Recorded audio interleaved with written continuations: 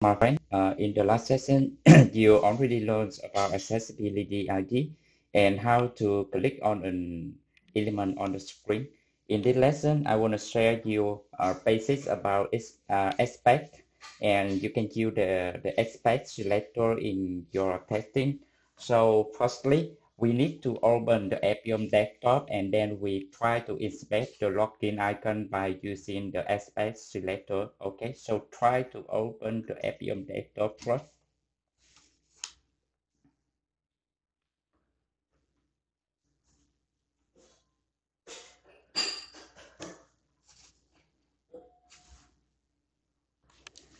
So after the Appium desktop is launched, you need to make sure that you plug your device into your machine correctly. And after that, you use the command adb command, adb device command.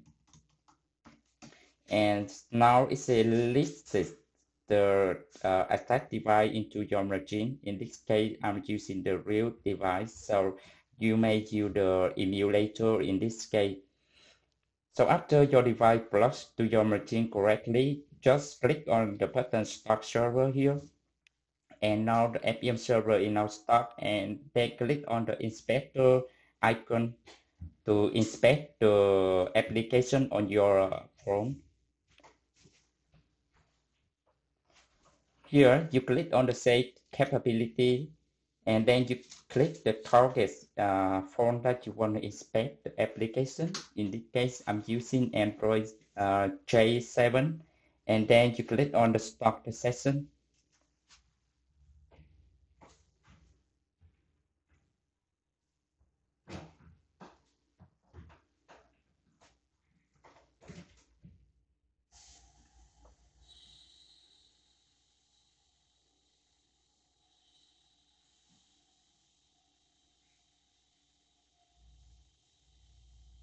Okay, here we go.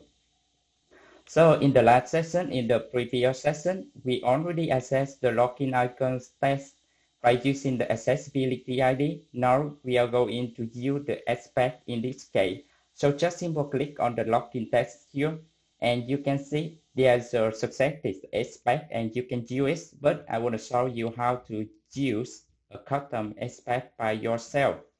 So just scroll down in the attribute value here, and you can see the text in our login, right? So we need to find a text with the value that's in login. So try with this XPath. So you click on the search for element icon here, and you choose the locator strategy is XPath, and you boost what here. You are going to use the relative aspect. That means not absolute. We will go for double slash here for relative aspect. That means we will not go from the root directory from the top down, but we will go anywhere. Okay, anywhere that I found, and in the double bracket here, the double bracket. Sorry, in the double bracket here is the condition. So you use the at does mean the an attribute value. In this case, I'm using test. Okay, so that means we stop anywhere in the SML tree here, and we use the double bracket to specify our condition. In this case, as test. What's the test? The test is the attribute name. So in this case, our test equal what? Equal double quote. Okay, double quote login. And then you try to click on short up. What we got? We got an invalid selector argument. So we just train. Oh, I forgot the star. That means double slash start from anywhere, and I don't care about the other thing. I will explain for you about that what that mean later. But right now, just put start. That means every single thing where we found an attribute with the value login. Okay, sure. And you see, we found an element. Just click on the element ID, and you see it's now highlighted the login text. Okay. So try to make sure we are going into use the tab on element to make sure that we found out the correct element that we wanted before. Tab element. And you can see it's now navigated to the login side of form here.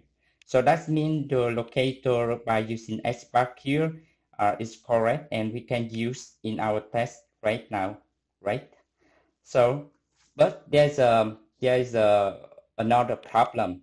So basically on this screen we have two login tests.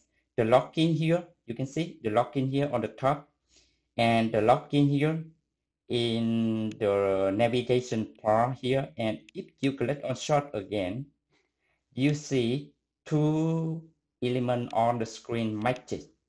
So that should be a problem for us. So we need to customize again if we go to this screen. So how to customize exactly the login here in this screen.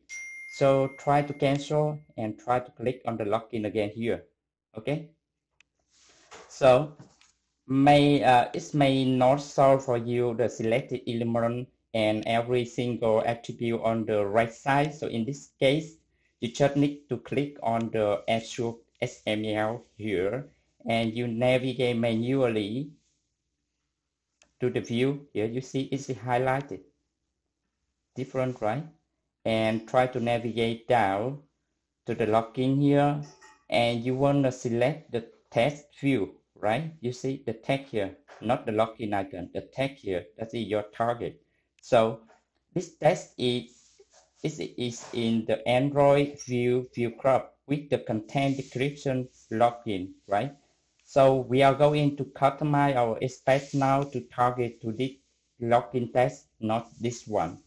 Okay, let's do it. So try to click on short for element again and the locator strategy in this case to XPATH. But in this case, we are going to try to use another XPATH value. In this case, we are going to use the, let me see, it's now in a group, the classic Android.view group. You see, I can copy it, Android.view group here as the content description login here.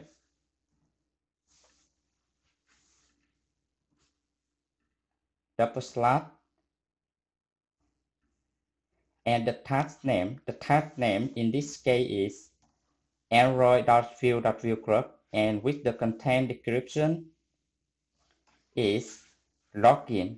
That means we target to the parent node and then we go to use anywhere with the description. That means anywhere, that means we don't care about the task again. So anywhere with the condition as test equal login and result. You see? Now we target to this one. We target to this one again. So let's get back to the XPATH value here. You see, the first thing we need to target to the parent view. And the second thing, the parent view and the condition of the parent view, that's it, the content description is login. And then we target to anywhere with the test is login. So in this case, we can target the login test on the second login test here on the system bar. So it's not all about XPATH, but because we are going to use something like accessibility ID selector or XPATH in our course. So I just want to tell you in basic and give you some clues that you can search more on the Google yourself. So I would recommend the one resource is very okay for XPATH, that is XPATH Guru 99. And they have a very good explanation about XPATH.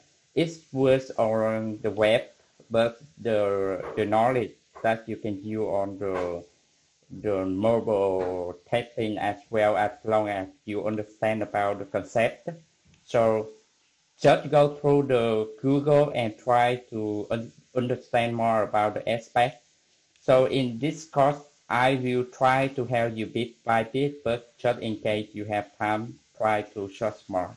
And see you in the next video. We will try to learn about the new selector value, UI selector value specifically on the Android. Okay, bye for now.